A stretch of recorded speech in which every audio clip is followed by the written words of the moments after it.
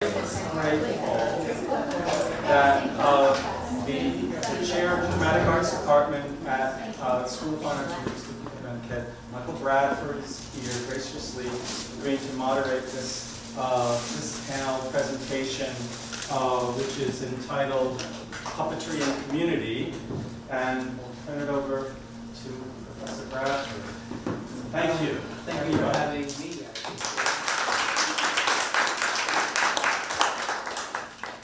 There's some there are some heavy hitters here, and so we certainly want to get to their thoughts and ideas and challenges for us all.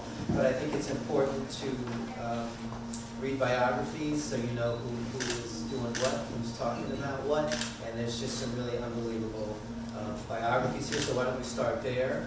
Everyone has provided an abstract as well, but I think I'll let them talk about their abstract as they also present, and then if I understand correctly, we'll have time for some questions. Just everybody in the community be a part of the conversation, which is what we want, right? We want everybody part of the conversation. I don't know if you have anything with you. I have a bio, but it feels a little self-generous to read your own bio. So I would just say that I am the Department Head for Dramatic Arts and the Artistic Director for Connecticut Repertory Theater. I come here as a playwright, and we'll leave it at that.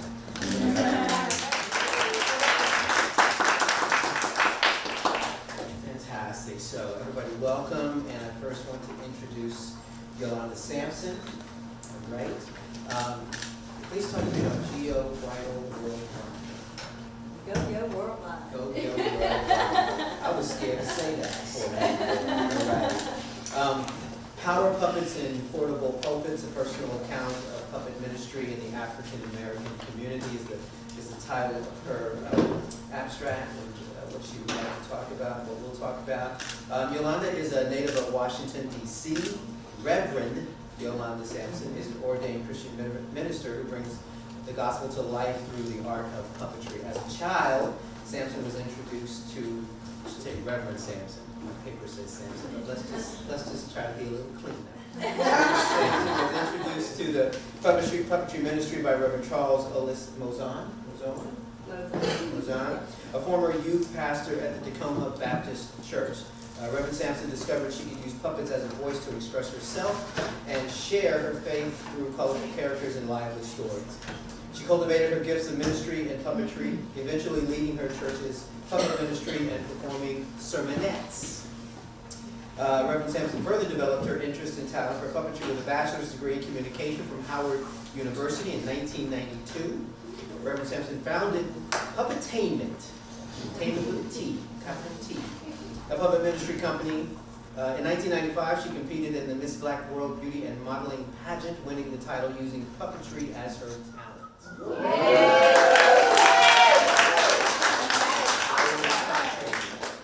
This led to a tour around the United States and overseas, and the release of the nationally distributed and acclaimed What Time Is It? The video series that carried moral messages for elementary school-aged children. Reverend Sampson deepened her understanding of Scripture at the Fuller Theological Seminary in Pasadena, California, where she earned a master's degree in divinity. Reverend Sampson is the founder and president of Go Yo Worldwide, LLC. A company that creates and distributes products to educate and empower children to live out their Christian faith. She currently serves as the director of evangelism for the First Church of Christ Holiness USA in Washington, D.C. Welcome.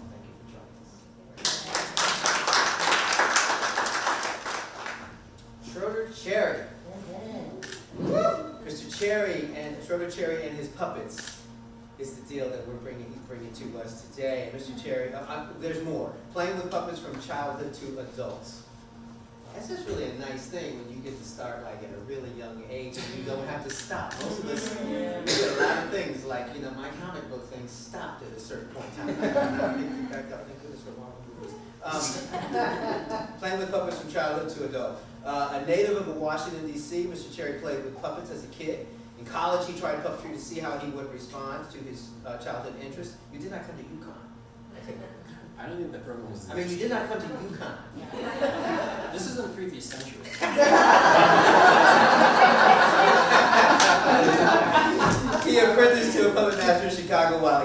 then joined a troupe before setting out on his own.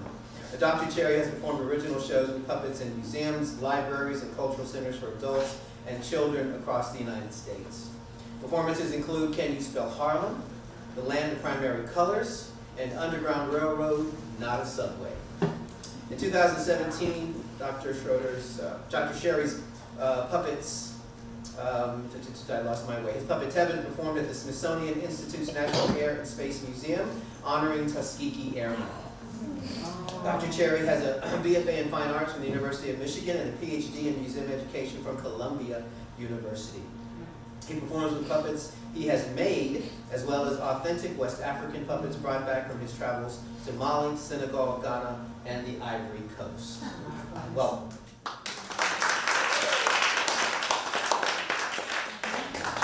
All right, at the very end of the table, we have Jonathan Frederick Walz, the Columbia Museum, Alma Thomas, the Marionette Show as a correlating activity in the public schools.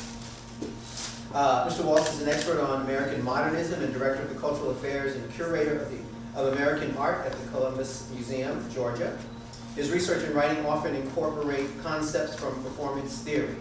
With Seth Feeman at the Chrysler Museum of Art in Norfolk, Virginia, he is currently co-curating Alma W. Thomas, A Creative Life. The exhibition and catalog will both feature a section devoted to Thomas's lifelong involvement with theater and performance. The project opens at the Chrysler Museum in 2021 and will travel to other venues before closing at the Columbus Museum in summer 2022. If you haven't got your travel plans together, you've got plenty of time to get down to Georgia. Yeah. Thank you and welcome.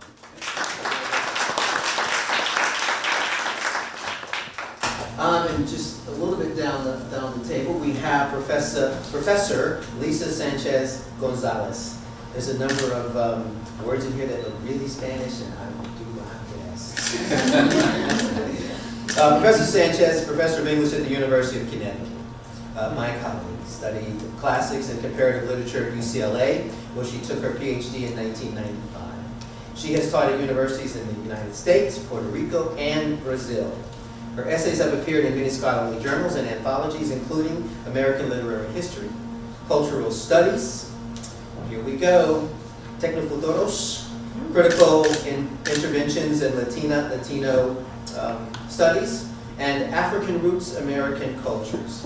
She has over a decade of production credits in news and public affairs for a wide range of community-based radio stations in the United States, as well as documentary films.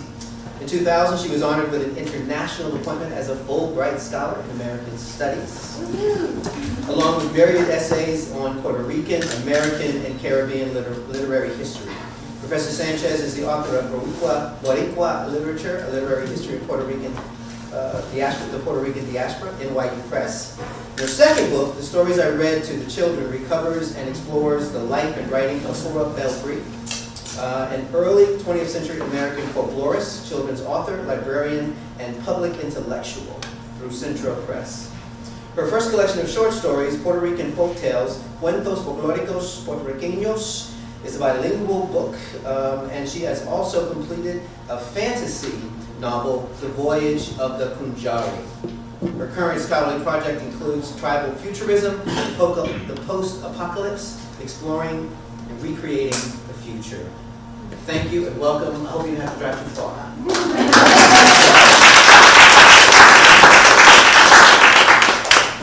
So in the order of the introductions, we will let you all have a conversation about your abstract and the things that you'd like to talk about are important, and a little bit about your presentations, and then after we finish that, we'll open up and have a conversation. Does that sound all right? Yes. Okay, there's no roadmap for this. Please.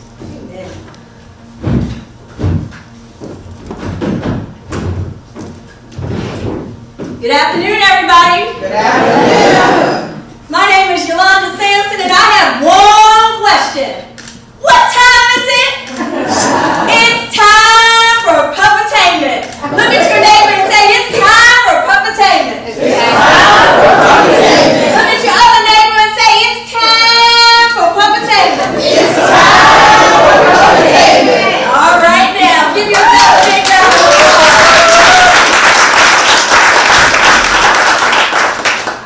like to first of all thank Dr. John Bell and Dr. Paul Richards and Caleb Martinez and Ellen Wicks and to our distinguished panel on today, just for the opportunity to be here and just to share a little bit about my story, Puppetry and Community, Power Puppets and Portable Pulpits, a personal account of puppet ministry in the African American community.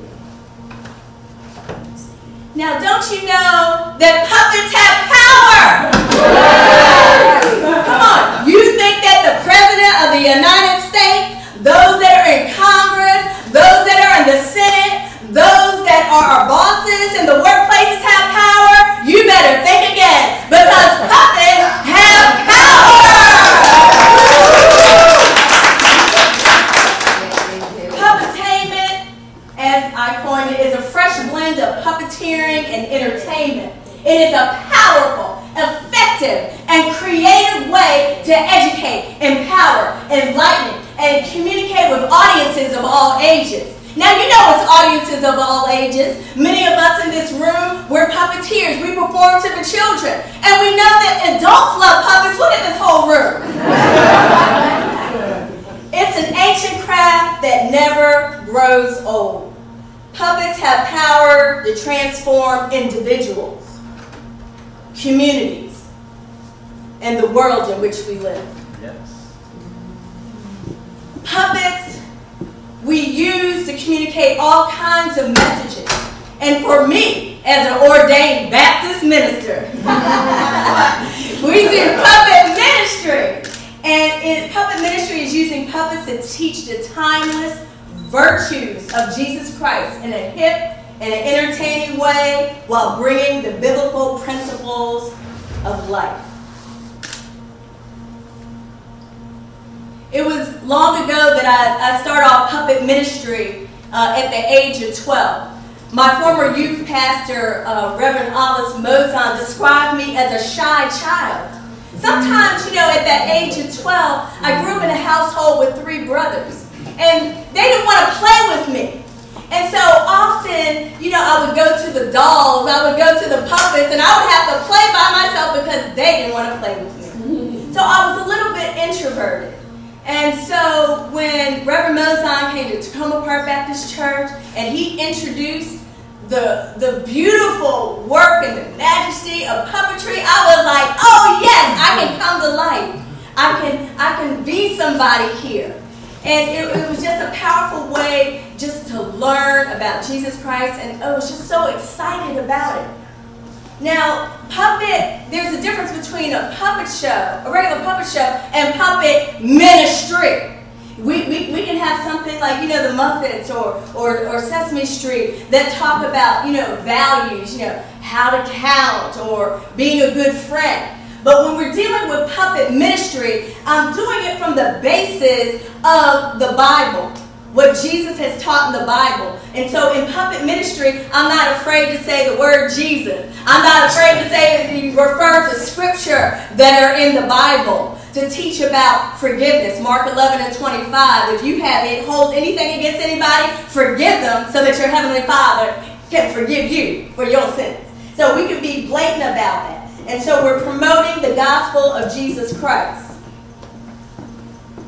Now, what is a portable pulpit? Now, on Sunday morning, sometimes I'm preaching from that pulpit. But the pulpit that I prefer is the puppet stage. And so a portable pulpit is simply a puppet stage. A puppet stage that can go anywhere.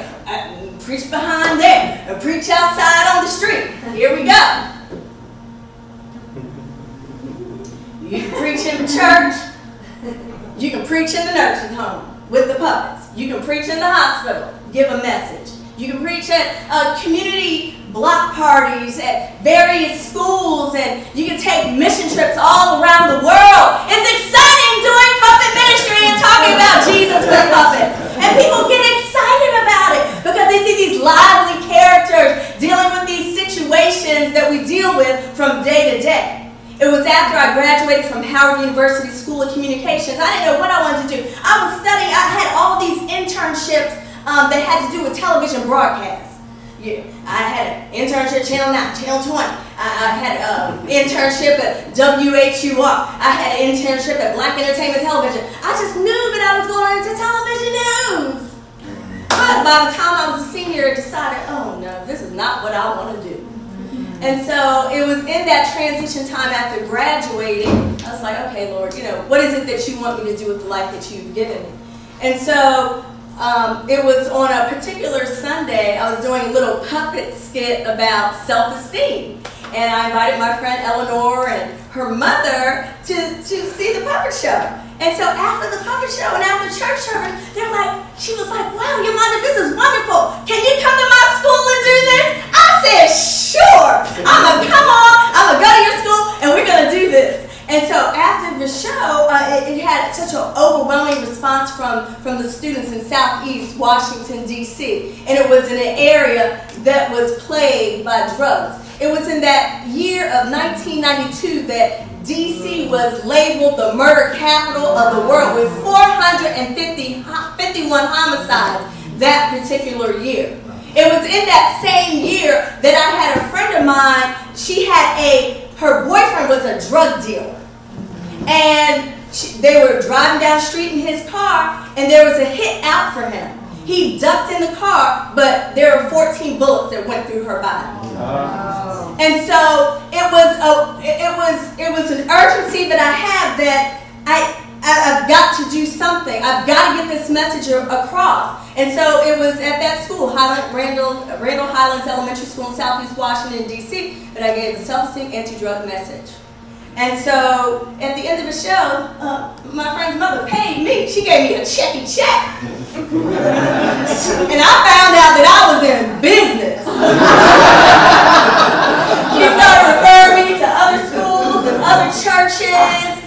And my parents brought me my first business cards and gave me the money to help buy sound equipment. Puppetainment was ready to go. Here in this is one of my very first sets, a graffiti wall. I did a lot of work in the inner city, and that was Lavero, one of the very first Lavero. She had red hair. She didn't have her afro back then. And so she would go around to different schools, and actually that was at Arlington Theater in Arlington, Virginia, where that particular show was. The opportunities have really opened up at this time. And it was here that I really understood that this is my passion. This is why I live. I live to be a puppeteer. I live to give the messages of hope, because it was such a good feeling to be able to do my craft and to learn and to grow into that and to help other people be excited about it too, while getting a wonderful message and a paycheck in the hand. Now, I will mention it to you that that was my first business card right there. At that particular time, I did a arts festival, and that was the current mayor at the time, Sharon Pratt Kelly, and kids just made little stick bubbles, and they made the little stages out of cardboards, and they were just so excited about it, and I was excited about it too. But as you know, puppetry can be a very expensive craft. I didn't know how to do it out of the, the household items, and I began to feel a little bit discouraged. I had some friends of mine that are now doctors and lawyers, Fortune 500 owners, and they're like, Yolanda, when are you going to get a real job, girlfriend? When are you going to put those puppets down? You playing with those puppets a little bit too much. You need to get a real job, girlfriend. And so, that kind of, played in my mind, because at that time there weren't that many African-American puppeteers, especially female. We knew about Sherry, at the time. But there were very few. We knew about my youth pastor, but there were very few at the time. And so we thought that, maybe we need to do something, a little different, and something that would be respected in the community. And so did that. And then I got a call from that big stage in London. it got lost. I couldn't get it on the plane. It was too heavy. It was too bulky. So when I was traveling back from London, they were like, Yolanda, you either need to make the plane, it's going to be you or the stage. So the stage got left there with my mother. And so that's one of the reasons why we turned to the portable puppet set. And we've done pageants before, and one of our fellow competitors shared with us, they were like, Yolanda, they need to see your face. And so we designed this along with Carmen Henry and did a little skit called Everything Must Change. And as a result, yes, that helped us with Miss Black Girl 1995, beauty and modeling pageant, $10,000, and opportunities to go to different parts of the world. It opened up the door not only to talk to children about self-esteem, stay in school, and things like that. It was a chance for me to bring my puppets. And I brought those puppets everywhere that I could. It opened up opportunities that I would not believe. I was in Senegal for the African American Summit, speaking there. And it was there at that particular summit with leaders that I met one of the heads at Anheuser-Busch, and that opened up the opportunity for me to do the Great Kings and Queens Storytelling Puppet Show at the major black conventions all across the United States of America. And so not only were people getting Miss Black World, they were able to get a puppet show as well. And so schools, libraries, Positive Difference, and carrying those puppet stage became very heavy, and so we decided to go digital with the What Time Is It video series, and it was it's not in existence anymore, Blockbuster stores, video stores, and Billboard magazine said it was endlessly creative. And then we had our premiere of the next video, Tell It Like It Is, at the Smithsonian's Museum of American History. And there you have, Papa Dina's puppets, and we had the different pumps, the Supreme Word of God, Regular Comfort, and Premium Prayer. Come on, we got to bring home the message. And so through that journey, the Lord opened up and said, Yolanda, I really want you to just focus in on puppet ministry.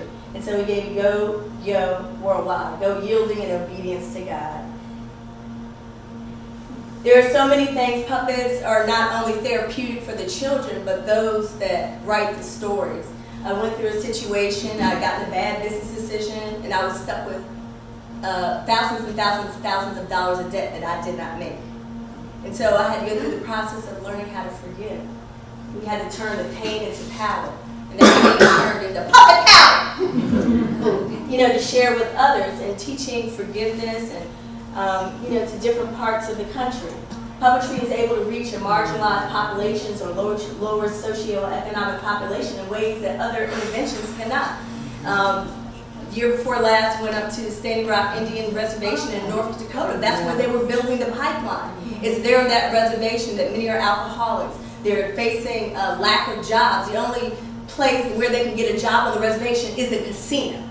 And so a lot of the children were experiencing abuse, sexual abuse, by family members and friends. And so went up there in conjunction with the Lockheed Church up there, and was able to teach a forgiveness workshop, and the kids make puppets and were able to do their little skits about forgiveness, and so it helped them to process what they were going through. Went down to Panama and talked to the children there in Colón, Panama, one of the poorest cities in the country. I mean, some places they don't even have running water in 2016, 17. And so there's a lot of power that we can have in using the gift of puppetry. Maybe you're not doing puppet ministry, but you have a message. Maybe you don't have a message, but you can teach a child puppetry to help them to know that their characters, their creativity can help them to process what they're going through and can provide joy and happiness, for them. Martin Luther King Jr. said, our lives begin to end the day we become silent about the things that matter. There are a lot of things in this community that matter, and we can use those puppets to change the world. Be the change that you want to be, and let's teach our children and others how to change our situations, how to change our communities, and how to change our world. There is, I conclude, Power Puppets and Portable Pulpits.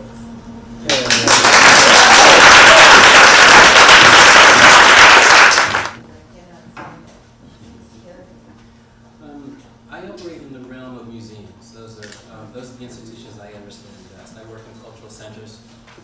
I work in cultural centers across the country and sometimes internationally. I'm going to talk about my work with puppetry from childhood to adulthood. I was one of the many puppeteers who played with puppets as a kid. I had hand puppets, I had string puppets. I stopped playing with them around 6th grade because it just wasn't cool anymore and I was in junior high school.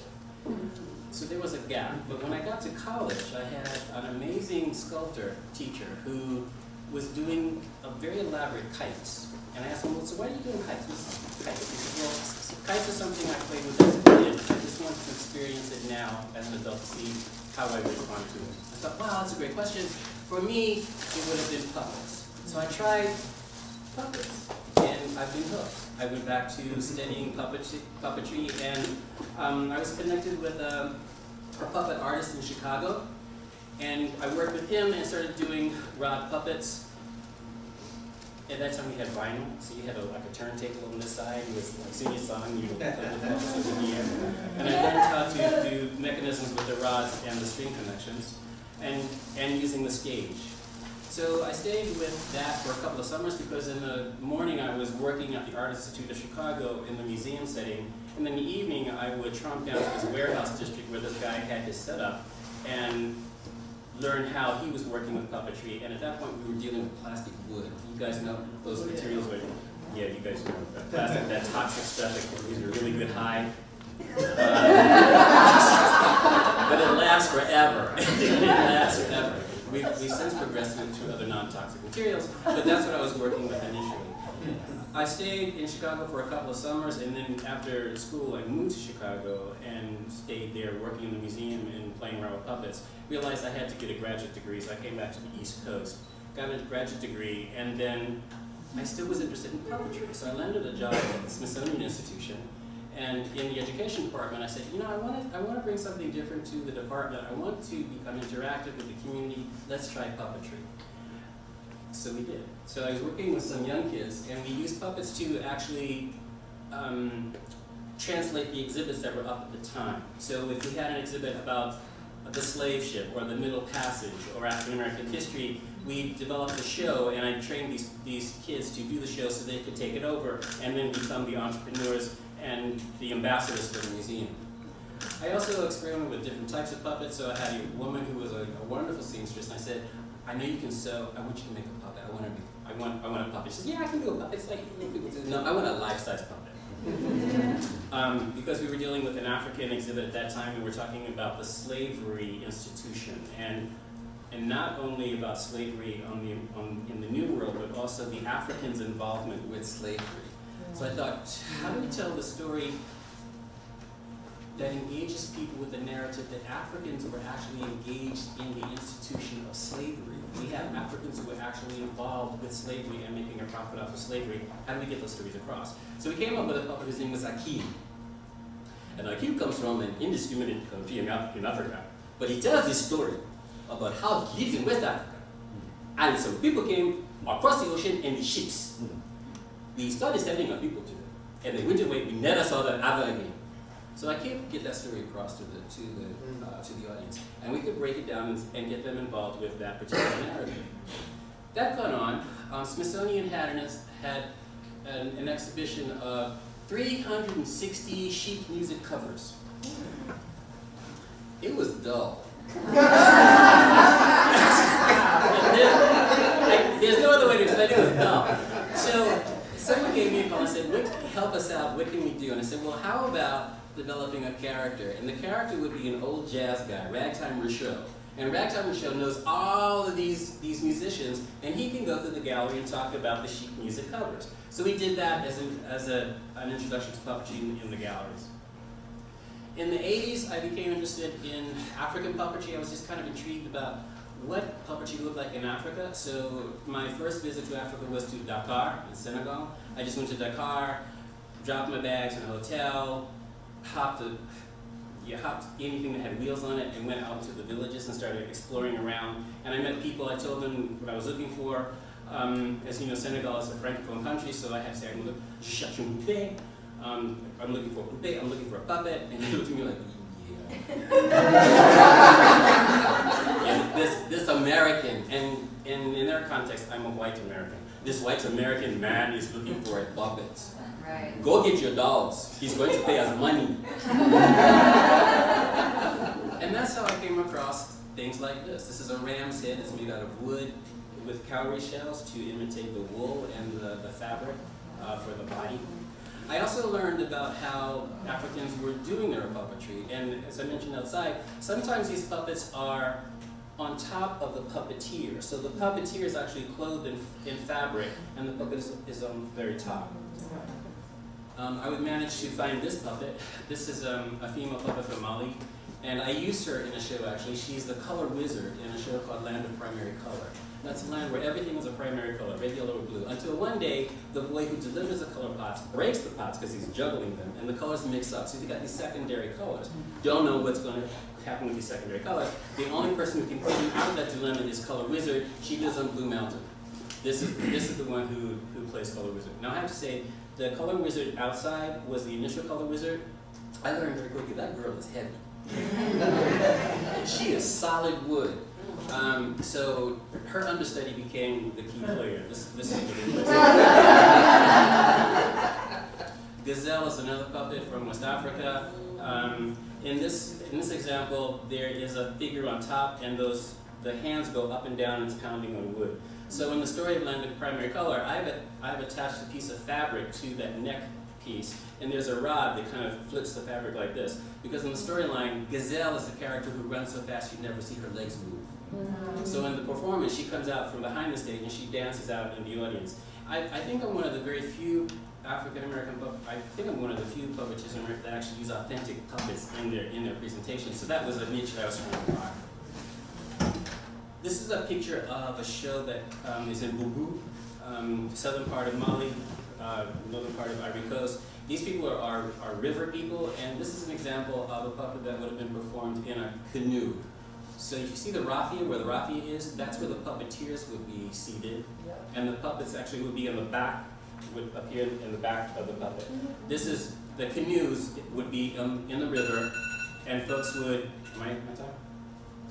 And the folks would be on the bank, the folks would be at the bank watching the performance from the river. In New York, I worked at the Studio Museum in Harlem. In education, again, I wanted to work with puppets, so I introduced puppets in that museum. We would develop storylines that were related to the exhibitions at the time. This is a puppet that I developed. It's African-inspired. It's made out of plastic wood, still toxic material, so using that. And a raffia, and I threw a piece of cloth over him. But he's operated, the rod is the central body, and then there are two rods, one on each wing. So when he flies out into the audience, he actually flies above the audience. This is Africa Brown, rod puppet, eyes and mouth open and closed, hands operated much like Miss Lily is operated here.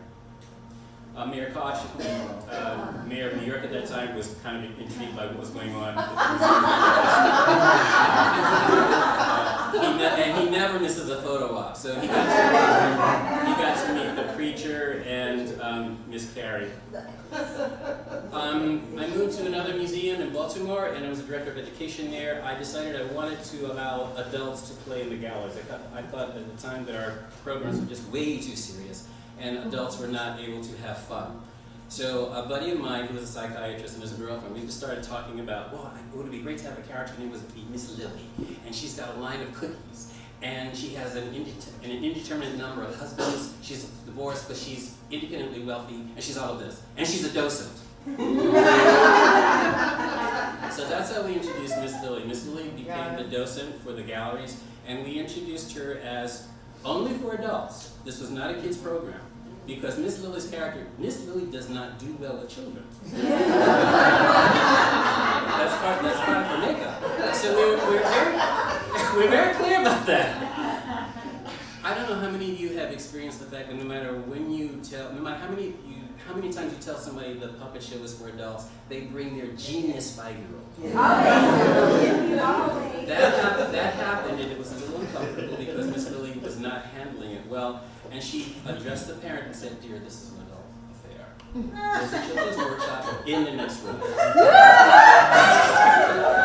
That's who she was.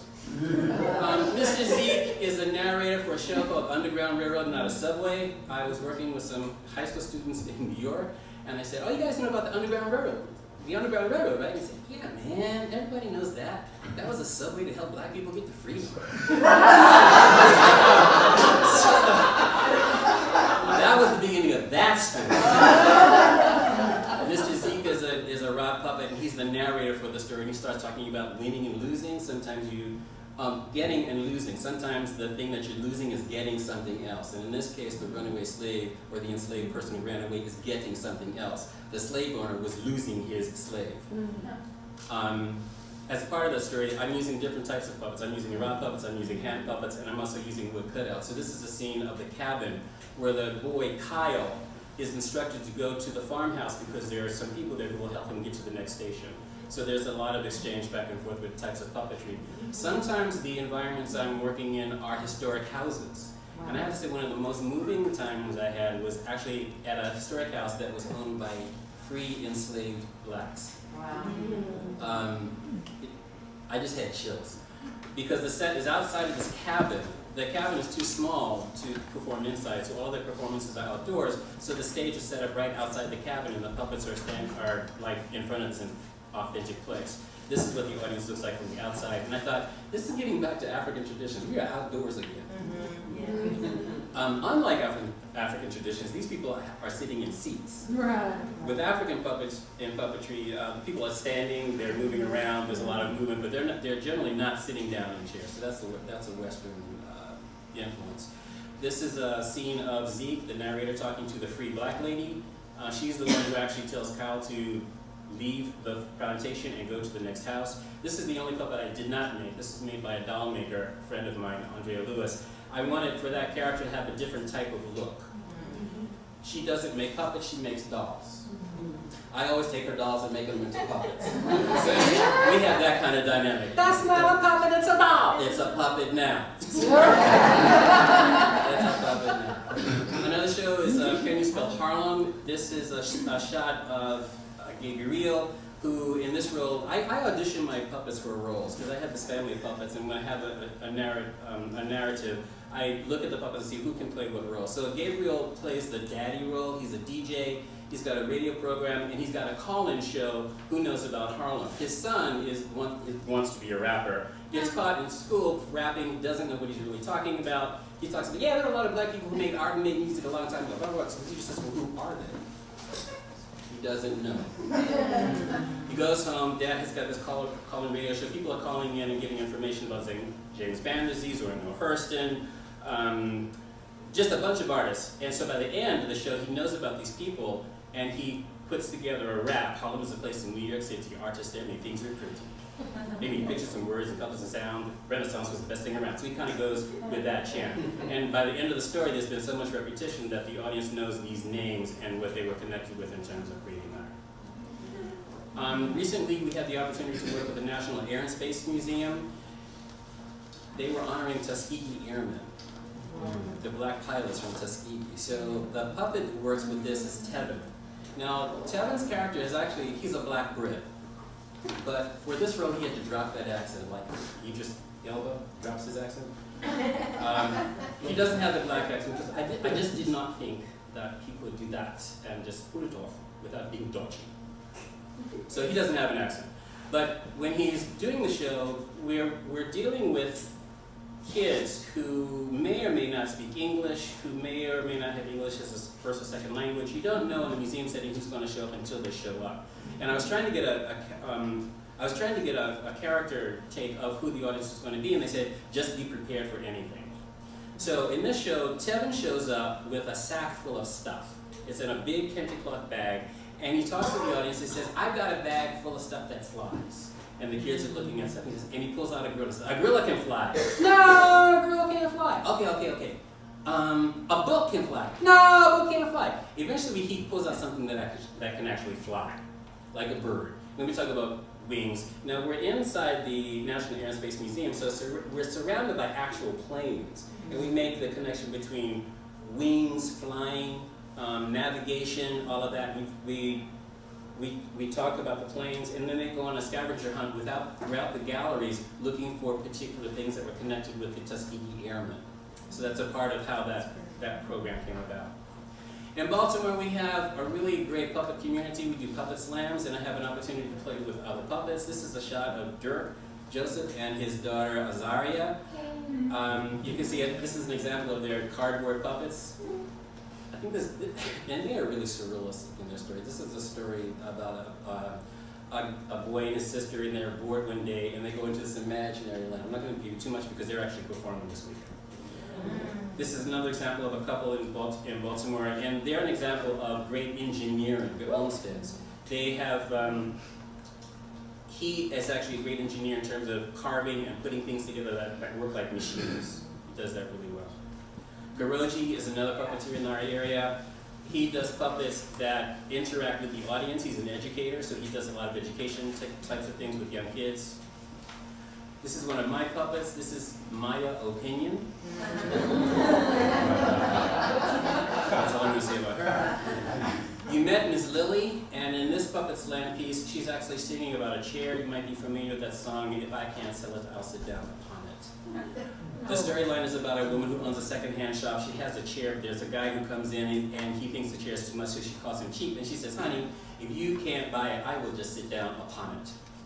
It's one of those risky, bluesy songs. So this is you met Miss Lily outside. This is a chance for her to play. As a puppet docent, she had a chance to work with the National African American Museum of History and Culture in Smithsonian. And here we were highlighting what the museum called From Ordinary to Extraordinary. And they were highlighting 6 recent acquisitions. One of the acquisitions was a shawl. The ordinary piece of it was that it was a shawl. The extraordinary piece of it was this shawl belonged to Harriet Tubman. It was given to Harriet Tubman by Queen Victoria.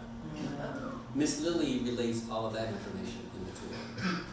Another thing that she highlighted in that tour was Nate's Bible. I'm drawing a blank. Nate. Nat Turner. Yeah, thank you. Nat Turner. Nat Turner. This is actually his Bible. So she's able to talk to them about the context of that Bible and how important it is, and the fact that it's so fragile that they have to keep it enclosed in an enclosed case. I'm currently working on a story of children in the civil rights movement. In this scenario, the puppet DeAndre is the narrator, and he's also manipulating the other puppets. This is a time when, in the civil rights movement in Alabama, they had jailed most of the adults, and some guy came to church and said, we need to fill up the jails with children. Not everybody bought into that concept, but eventually they decided we're going to let the children march. So that became a big event. The word spread around. A very popular DJ said, children, there's going to be a party in the park. Show up in the park at 12 noon. Kids were like jumping out of the windows out of schools. They were marching down in front of the church, and they were met by the police. On the first day, they were just met by the police and carted off. The second day, they were met by police and water hoses. And the kids were just blown away with the water hoses and with dogs. The dogs actually attacked the kids and the other marchers. So this is a shot showing all the multiple scenes. After the kids are marching on the 3rd day, the fire hoses are there, the cops are there with the kids, and DeAndre is actually manipulating the puppet pieces as he tells that story. This is a story that we're actually performing this weekend. It's called The Land of Dark, How the Sun Came to the Sky. I have to say, when we're identifying ourselves as African American puppeteers, I never really say this is a black puppet. They are what they are. So DeAndre, again, he auditioned for this job, so he's got it. He's manipulating the puppets. It takes place in a land where everything is dark, but it's a really beautiful place. All the colors are dark. Dark blues, dark greens, dark purples, even yellows are dark. And everybody has their own star. One by one, people start losing their stars until there's only one star left in the land that belongs to Aisha. And Aisha does not want to share her star with anybody. They encourage her to do the star throw because they throw the star up in the sky. I'm not going to say anything else, so you have to come and show. But that's how he does it. And that's what we're working on right now.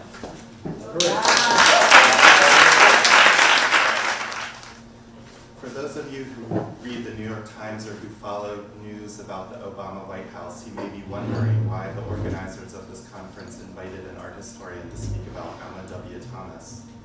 The wider world knows her primarily as a visual artist who, despite race, gender, and age, produced a coherent body of brightly colored, nature-based abstractions that made her world famous in the 1970s.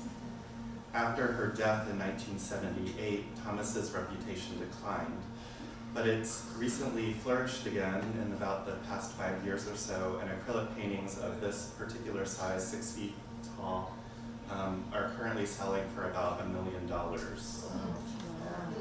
But this is a puppetry symposium.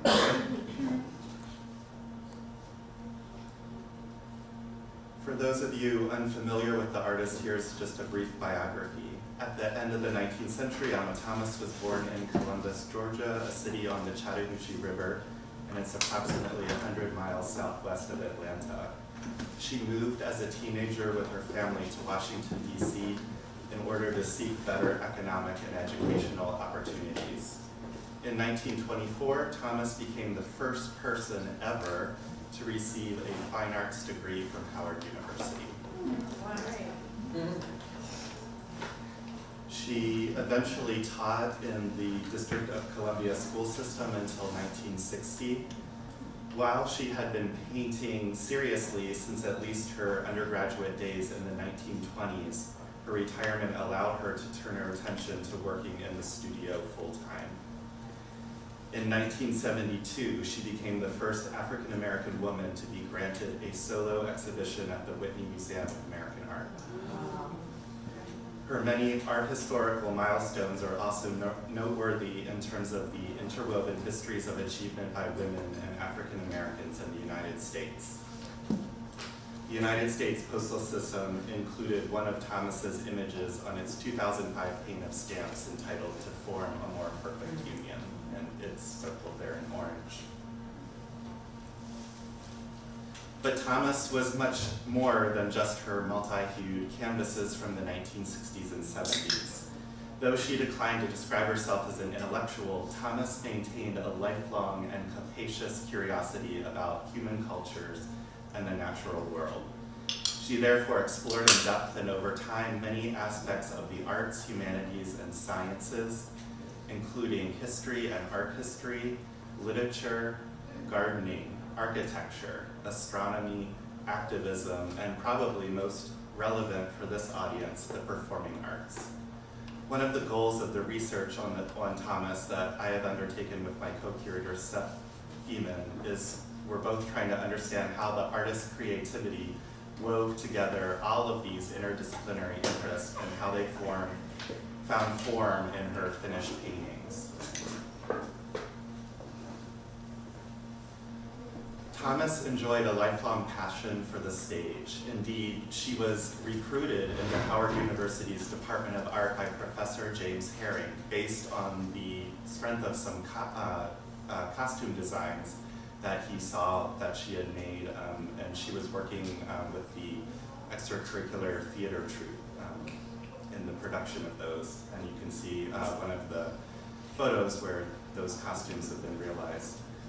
Following previous performance theorists such as Irving Goffman, Victor Turner, and Richard Schechner, I'm not only interested in Thomas's involvement with the performing arts per se, but also interested in how she performed various aspects of her persona, from elegant self-fashioning, and believe me, she dressed really nicely. And she was also very interested in how she appeared in the media, and she sort of created many opportunities for that to happen throughout her life, in addition to teaching a holistic classroom curriculum focused on student-centered theatrical productions. So because of time constraints, I can only mention in passing here other performance-related works, such as Watusi, painting on the left, of course named after the 1960s dance, and then this really exuberant portrait of Pearl Bailey in the title role of an all-black production of Hello Dolly. Can't spend time on those so that I can talk more about the Marionettes that she was involved with during the 1930s. Much of what we know about Alma Thomas and her involvement with Marionette stems from the fact that she was an ambitious junior high school teacher, by which I mean, in pursuit of greater status and better pay, Thomas, who had been hired with a Bachelor of Science degree in Fine Arts and a teaching certificate, began and completed a master's degree in art education while teaching full-time. Inferring from extant documents, Thomas undertook these graduate studies in order to receive higher compensation. As part of her petition to school administrators, she compiled a portfolio that documented the professional development activities that justified her request for salary augmentation. Somehow, in the dispersal of the artist's estate, these records were separated and deposited at two different institutions: the Smithsonian's Archives of American Art, which is headquartered in Washington, D.C., and they hold the majority of the folders that were part of this portfolio, and the Columbus Museum in Georgia, where I work, and we have 4 of the folders. And at the top you can see just sort of a sampling of materials that's found inside. The bottom slide is just sort of a screen grab from the Archives of American Art. I'm really thrilled to say that the exhibition project that I've been working on, we identified funding to be able to digitize all of the materials that the Archives of American Art has on Alma Thomas, so that is now available and online, which is a great outcome. Mostly unpublished, this subset of Thomas's archives, so I'm speaking specifically of this group of folders that she used to justify her salary augmentation. It's a treasure trove of information. For example, it verifies her association with modernist puppeteer Tony Sarg. There's the portrait of his summer course that she took in 1935. And her collaboration with the Washington, D.C. branch of the Federal Theater Project, which was an initiative of the Works Progress Administration. And it's hard to see, but basically this is sort of a press release and about this festival that she basically organized and engineered, and it's in association with the Federal Theater Project. Only 5 marionettes from Alma Thomas productions are known to currently exist. If you know of any more, I'd love to know about them. From a production in Alice in Wonderland, there is Tweedledee or Tweedledum, we're not sure which one, and the Mad Hatter. You can see those there on the screen. Possibly from the play called The Three Wishes, which was written by Tony Sarg, but that Alma Thomas produced several times. The 2 main characters, Martin and Margaret, you can see those on the right, top and bottom. And the standalone clown who performed sort of one-off songs or monologues, sort of like between acts or after the production proper was over. I took some quick snapshots in the vault earlier this week so I could show you kind of how they were made. The Alice in Wonderland puppets are each about 12 inches in height, so they're smaller than the other 3, and man, these things are built like tanks, I'm really serious. They are heavy, they have lead weights in the feet and limbs and torso, and kind of there on the foot near the bottom of the screen, you can sort of see the lead peeking through because the shoe leather has fallen apart. The heads and hands are carved and painted wood.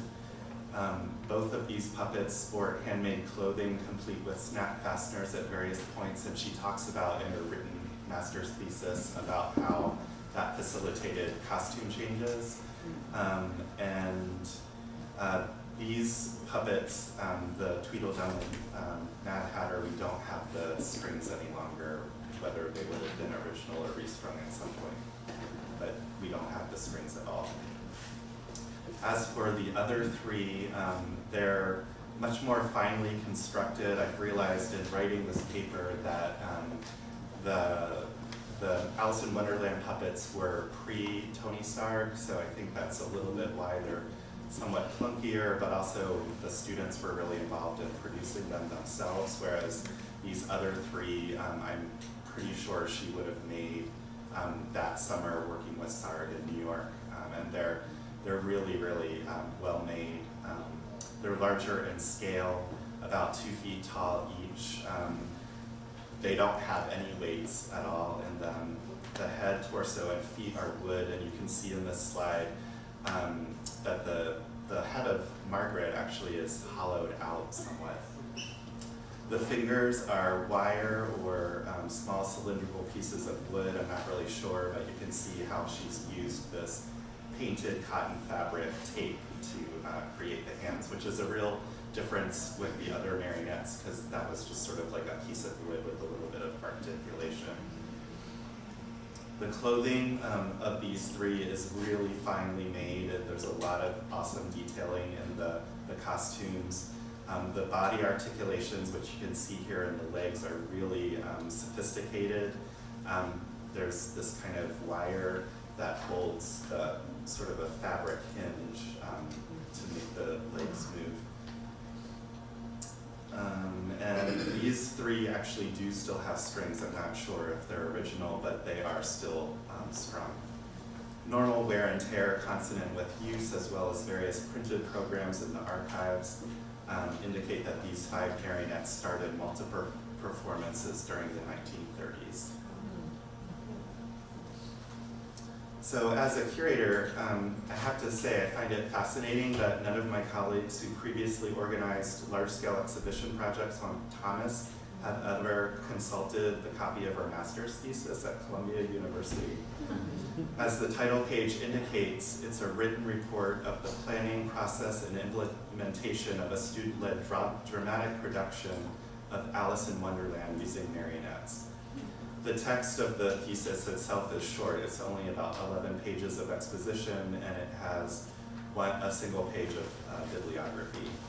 But from my perspective as a 21st century reader, here are some basic ideas that really jumped out at me. Perhaps not surprisingly, and this is because of John Dewey's influence in the curriculum at Columbia, perhaps not surprisingly, the text asserts that the impetus for the production came from the students themselves, not from any imposition by a teacher. 2, contemporaneous inspiration arose from, among other sources, the 1932 visit to Washington, D.C. by Alice Little, and this is the girl who Lewis Carroll wrote the original story for, and also a screening of the 1933 musical romance, I Am Suzanne, which involves a heartthrob named Tony who teaches the titular character Suzanne to become a puppeteer. The production in the classroom was probably in 1933, or possibly 1934. Third, overseen by Thomas, the 9th grade students who participated on this project conducted serious research into topics ranging from color theory, previously staged versions of Alice in Wonderland, period furnishings, and lighting design. I mean, like the areas of research are just amazing for what she kind of pushed 9th graders to do. 4, distribution of labor for the production fell strictly along gender lines. This sentence from the thesis is typical. Quote, the work was divided so that the girls made the drop curtain and the curtain to conceal the manipulation. The boys made the footlight reflector, the scenery, and the framework of the concealing curtain. I'm sure some of this had to do with how the different genders were steered towards different courses in the curriculum, but it still really kind of jumped out at me at how gendered this document was. The production truly engaged many, if not most, areas of the curriculum, as this page from additional supporting materials reveals. You can see that, for example, the writing of the play was handled by the English department, that making the bodies of the puppets was handled in the art department, costumes in what we would call home economics these days, staged by the wood and metal departments, lighting. They had an electric department at the high school or junior high. program was made by the printing department, and music was handled by the music department. So that's basically her big idea and her thesis, is that this production would bleed into all of these areas of the school and sort of be focused in this one thing. The last paragraph discusses observed results. Quote, the pupils learned to accept responsibility, to cooperate with the group, to exhibit self-control when they wanted only to play with the puppets, and to persist when they were compelled to manipulate the puppets many times before they would work perfectly. They also learned to be courteous, although they were often impatient for the outcome. Perhaps the greatest pupil outcome was the vast pride and achievement and satisfaction which these youngsters obtained from their very obvious success.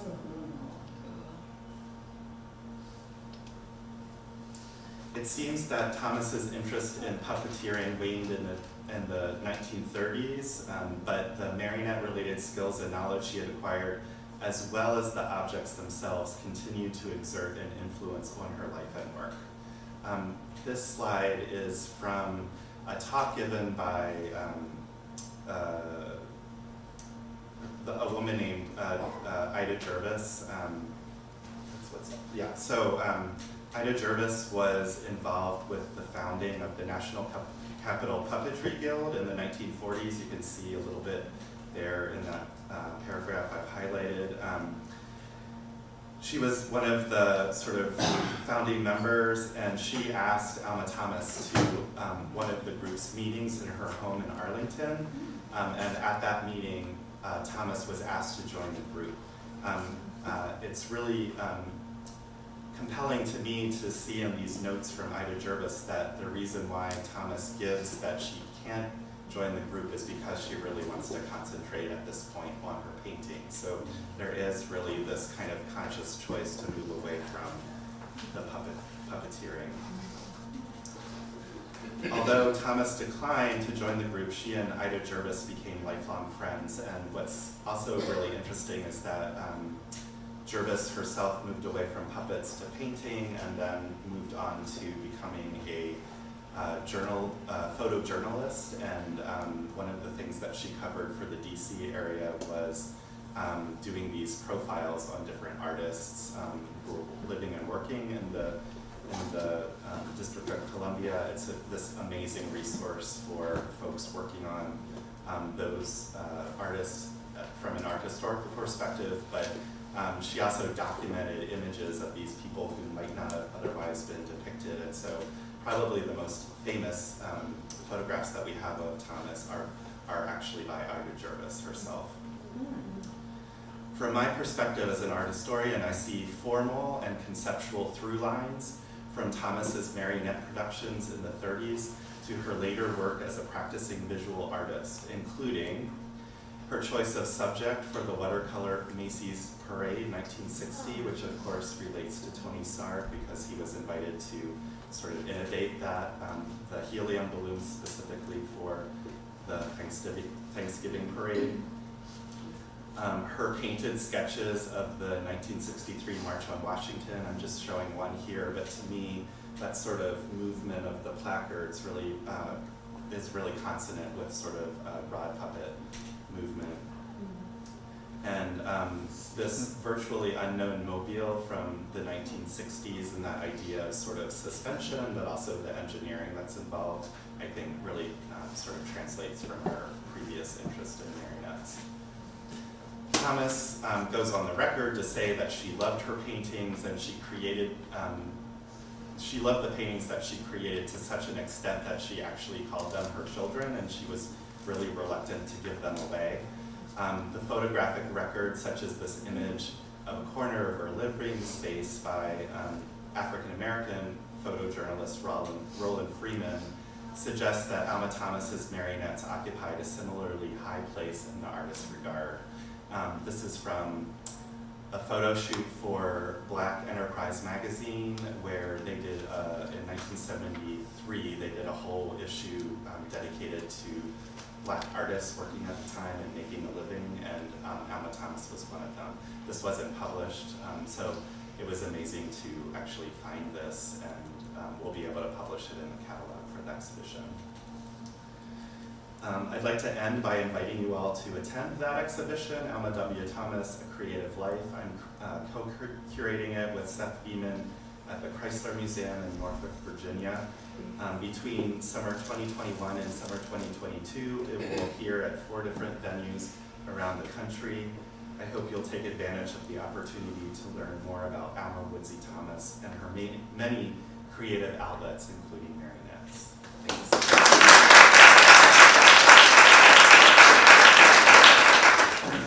So I want to thank John for inviting me, and I was a bit reluctant to do this event because I don't have any expertise in poetry history, and I'm a literary historian.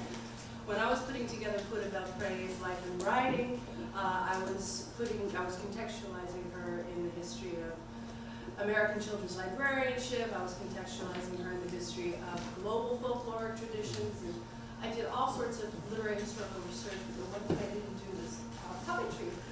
And then I thought, what a wonderful opportunity. We are a research university. Perhaps someone in the audience or one of their students might be interested in pursuing this even more. So I brought my cards. So first, a little bit about Belpré.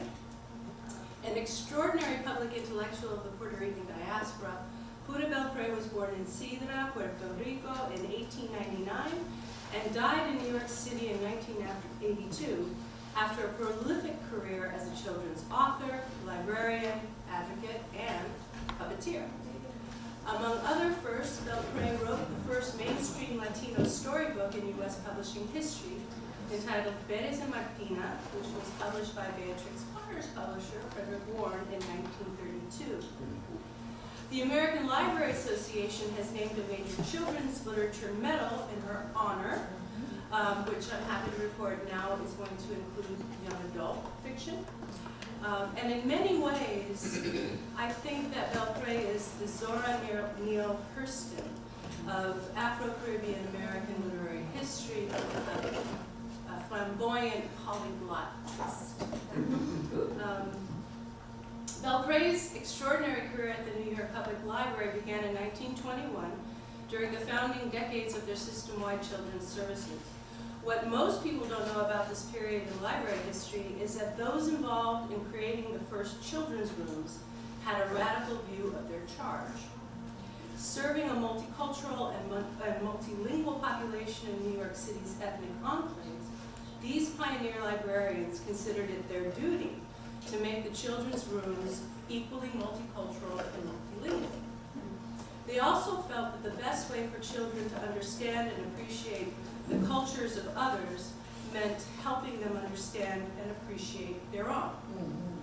And this is why Ann Carroll Moore, the superintendent of work with children at the time, based the hiring criteria for assistant librarians in the children's rooms on their creative energy and knowledge of these diverse communities' languages, literatures, and oral storytelling traditions, rather than degrees in librarianship.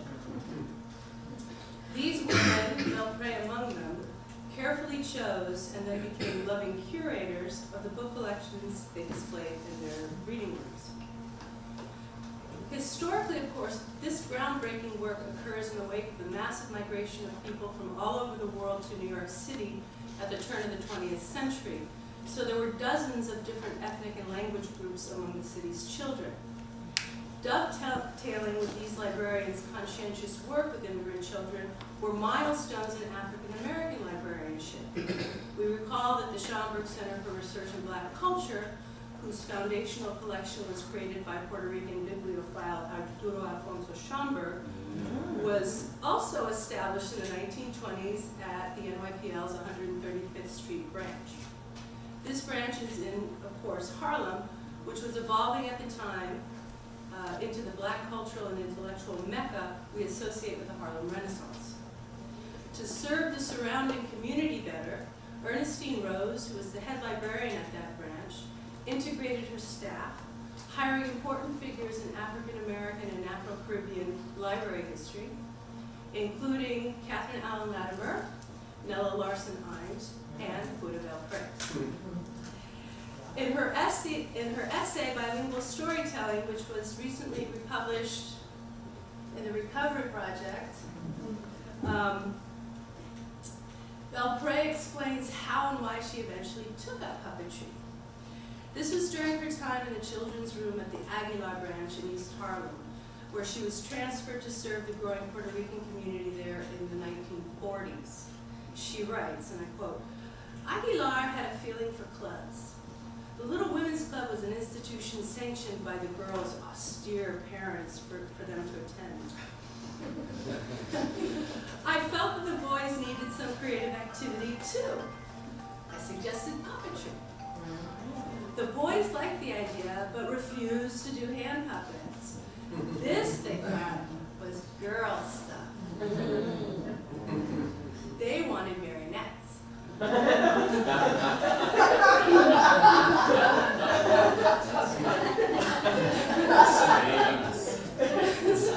So I went to Columbia University and took a complete course on the subject. The boys were eager to start working on the theater. The parents couldn't believe their sons were busy Saturday afternoons making puppets, sewing costumes, and dramatizing a story, but they were also proud parents as they came to the performances. Puppetry became an important activity in the children's room. The entire staff was involved in it. End of quote. Community outreach was a passion for Belpré, and she was extremely talented at it, as so many of her colleagues who served in the children's rooms of the period were too. Decades later, Belpré designed a mobile puppet theater. This puppet theater was an initiative launched during the 1970s by the South Bronx Library Project. As Julio Hernandez Delgado discovered while interviewing one of her close colleagues during this period, another librarian by the name of Mary Kay Conwell, the theater was, quote, lightweight and easily transportable. He also mentions that Belpré instructed library staff, this is a quote, in the arts of designing costumes, creating theatrical props, selecting appropriate storylines, preparing scripts, and acting with puppets. Who thought puppetry would be so involved, right? He adds that the puppets became an immediate hit with library employees and South Bronx residents, and that the shows were exquisitely performed. In her papers, Belpré recounts the sheer joy that the puppetry gave to the children. Her most popular performance was, of course, Pérez and Martina. Her story hours in puppetry made her a legendary and beloved figure in New York City, and her trailblazing success as a puppeteer merits more specialized research. Thank you.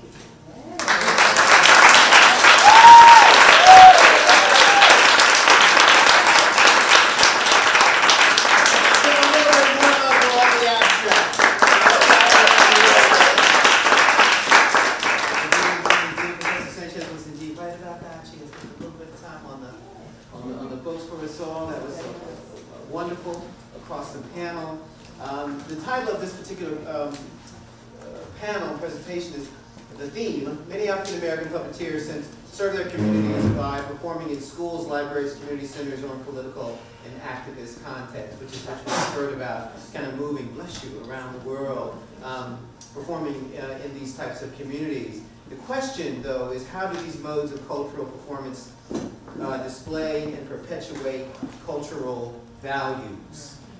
And I think we've touched on that in a number of ways. I have a million questions. I'll just ask one quick one and then get out of the way. And that is that I have often found that, certainly in the theater department here at Dramatic Arts, our use of puppetry, first of all, kind of invites people in a certain kind of way that the human body sometimes doesn't. But it also creates a level of distance when dealing with some topics that allows us to kind of access that information as well, or that emotional moment as well. And I'm wondering for you all how you find the use of puppetry in the navigating of that space between what's really difficult to access with the human body versus with the puppet, or how you're inviting people to the use of the puppet that would be different than you just as a physical performer. Any thoughts on that?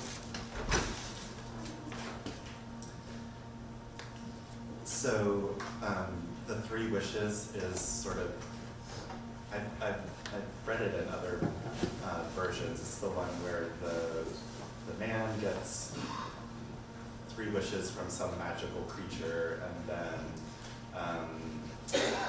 kind of wastes one on asking for sausages, and then the wife yells at him, so then he says, well, like, the sausages should go on your nose, which then happens because he wishes for it, and then the last wish is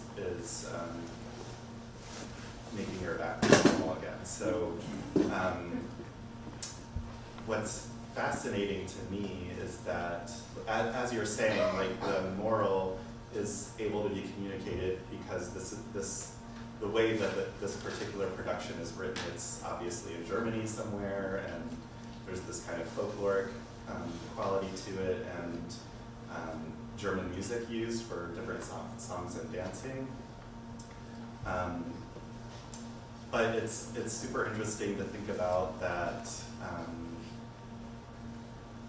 Thomas, well, so there's this kind of really interesting dynamic happening where she's reclaiming marionettes, which we learned started in the Swizzle traditions. So this is like European characters that are being portrayed by African Americans. But on the other hand, it's interesting to think that she didn't feel the need to transpose the production into, say, African American characters. I see. Interesting. I find that when you're approaching a difficult topic of puppets, there's this sense of disbelief that people buy into puppets. So the puppet is often non-threatening, and because you're coming from that perspective, the puppet can get away with things that a human would not be able to do. And that happens across cultures. There are some cultures where a puppet can get away with saying something that a person might be imprisoned for saying, and that happens. Fascinating, fascinating.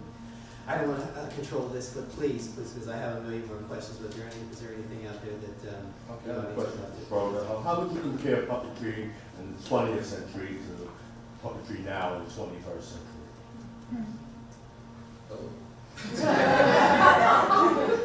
Okay, let's put this into context, Bruce. Are we talking about American puppetry, world puppetry? However you want to take it from I think in America, and we've heard some of this from some of the other puppeteers, those of us who grew up in a period where we were exposed to puppetry from television, you can see television and the impact that has had. And certainly the Hansons have been powerful about that. It's evident in how many puppeteers currently are using Muppet-like constructions. That is phenomenal. That has changed. You didn't see that like 30 years ago. That's one thing. So construction, I think, is one thing. The exposure through television, through theater, has had a major impact on people just seeing different types of puppets. Other thoughts on that? I was going to say the internet ruined everything. We don't have time for that conversation. Please. Hello, thanks to all of you. It was so exciting to hear the different presentations. Could you just repeat the name of your book about Pura? Belpré? It's called The Stories I Read to the Children, The Life and Writing of Pura Belpré. You can get it on Amazon. All the profits from the book go to the archives of the Puerto Rican diaspora at NYPL. Awesome. Yeah. Okay. Thank you. Can you spell her first name? Spell her name? Yeah. Pura is P-U-R-A. Belpré is B-E-L. P as in Peter, R-E with an accent. And I have digital copies of the book too, I take that part and give it Great. Other questions, please. So you guys talk about the magic of puppetry and community, changing mindsets and stuff. So the money isn't there, especially for schools and just artists just trying to live. Is there anything in place that universities can do so that these kids can still be exposed to these art forms that's that's not happening now. Y'all understand what I'm saying? So when I was young, art was a part of everything. And there was money for it, and we learned and stuff. Now, that's not important at all, and there's this pushback. It seems like only rich people or people who are in education can do it. And that's not reaching the people that are in the community. Is there anything in place that schools or universities or institutions can do so that they can still be beneficial to the people on the streets? Well, in terms of, my work in puppet ministry, a lot of times the churches fund for me to come into the church to teach the children and to build puppetry programs, at their particular institution. Sometimes it comes from denominations, like the head office of maybe American Baptist churches, another stream of income. Or they have people that are set aside in the church that say, okay, we want our children, to learn about puppetry. We want them to learn how to make puppets. We want to learn how to create stories that impact their community and to be able to express themselves. So that's how, we personally, are able to get funding. But it would be helpful if maybe universities would provide grants for particular programs to help support. Yeah. Let me just say, when this is all said and done, that gentleman back there in the corner who was really quiet, he can tell you how what you just talked about is happening right now in this building, in this university institution, for this community all through the summer. That there's more programming that you can shake a stick at. So he can have a conversation with you. Now, if you're not in this community, I'm so sorry if you're just not here. In this community, it could be a desert out there. I don't know. But we're trying to give love here, and Professor Bell can have a conversation with you about how that's happening, and maybe it can be replicated. Yeah. Historically, just to jump in real quick, Alma Thomas, I'm not sure how conscious it was, although I want to believe, because she becomes such a community organizer and activist, that it is very conscious on her part that she does productions at the actual school where the students are, but then takes those productions to the local YWCA, to Howard University, and to settlement houses and community centers in Washington. So she is really thinking about access and she's basically taking it out to people who might not feel comfortable going to Howard, for example, to see a performance. It's an issue for sure. Our last question. That sort of leads nicely into my question, which is, three of you are deeply invested in DC and Baltimore. So I was wondering about the influence of Howard or the school system, Shaw High School, which is a prominent high school, junior high. And whether it is sort of that history of institutional legibility in the communities that permits, or is it community-based grassroots, especially as a daughter of Baltimore? I wasn't for you in DC. No. But I think we come from different generations. Right. I'm from an older generation. The kids in my group want all to become doctors and lawyers. I'm from DC. We have a very strict rule on what you're supposed to do when you become an adult. And playing with puppets is not one of them. That might have changed. Yes, no, it has not. A little too hopeful over here. But we must stay true to the mission. Yeah, I think we came back to our passion and we stayed with it. Indeed. Well, thank you for those questions. Thank you for attending. One more thank you to the panelists.